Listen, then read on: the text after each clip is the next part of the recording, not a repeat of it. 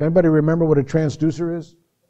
It's a device that converts one form of energy into another form of energy, and the actuating device can be mechanical, electrical, or acoustical. A microphone is a transducer. It takes acoustic energy and converts it into electrical energy. We got this microphone that now has converted acoustic energy into electrical energy, and now the electrical energy goes down into the control room. There's still electrical energy all through the mixer. Let's just talk about an analog tape recorder so we can talk about this. Goes to an analog tape recorder record head that now is going to convert the electrical signal into magnetic energy that's stored on magnetic tape. Now it goes to the playback head, which is going to convert the magnetic energy back into electrical energy.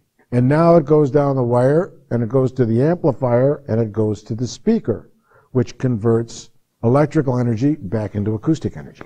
They're all transducers. And your job is to make it sound just like it sounded out here in the room when you heard the acoustic instrument play. After it goes through all those transducers, it's got to sound like it did out here in the room.